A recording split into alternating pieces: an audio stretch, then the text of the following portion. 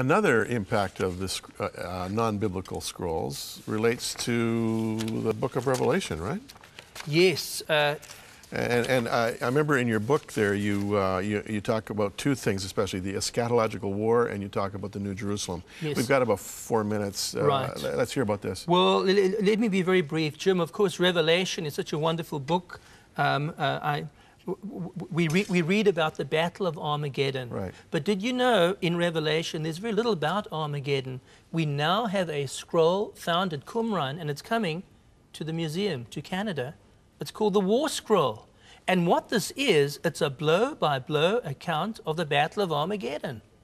I cannot imagine, after the scrolls, for any preacher or commentator to talk about Armageddon without referring to the War Scroll. Are they actually referring to Har-Megiddo, the actual spot, Megiddo? That these Jews at Qumran, they were expecting a great battle at the end of time between the sons of light and the sons of darkness. It was going to be at Armageddon, and they basically give you a blow-by-blow account of Armageddon, a holy war, of course, except that they were the good guys. They're the good guys, right. But the idea of Armageddon is fleshed out in glorious technicolor in the Dead Sea Scrolls, and in Revelation we just have a few lines about it. Yeah.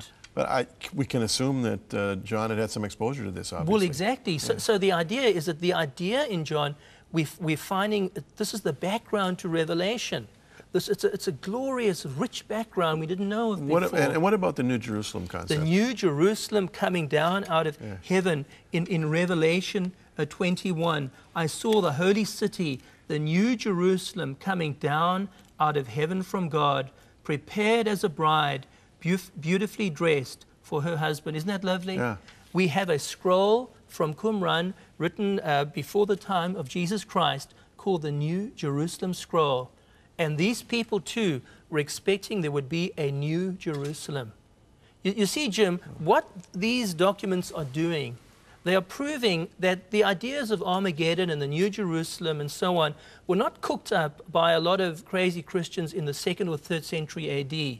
That these go back to a rich Jewish cultural heritage, and that the New Testament in many ways is a fulfillment of the ideas found in the Old Testament, that the New Testament is the completion of journeys and ideas begun in the New Testament. The Revelation, the New Jerusalem, is the culmination of the New Jerusalem idea that goes all the way back to Ezekiel. Final question, impact on your life personally. You're a scholar, and this is your life's work, but you're also an ordained Baptist minister. You're a man of faith. You're a family man. How does this study impact you personally, with about a minute and a half? You know, Jim, I found that the Dead Sea Scrolls have made me a better Christian. They've given me a bigger vision of the world. They've helped me to understand more richly the Jewish background of our Christian faith. I would say that if you are looking for assurance in your faith, the Dead Sea Scrolls will help you. We have proof, living proof we never had before. If you are looking for scientific evidence to help your faith, they will do that too. If you want to understand the Word of God more fully, the Dead Sea Scrolls will help you.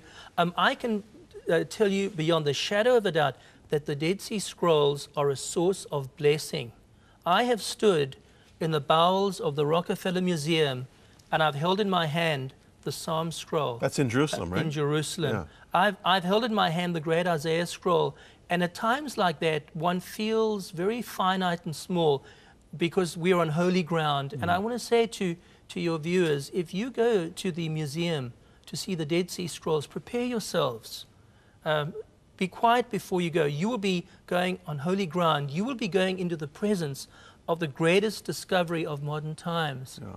I can say beyond the shadow of a doubt that the scrolls are faith-affirming, they are liberating, and I urge every Christian to open yourselves to the blessing to be found in the Dead Sea Scrolls. And let's show you that.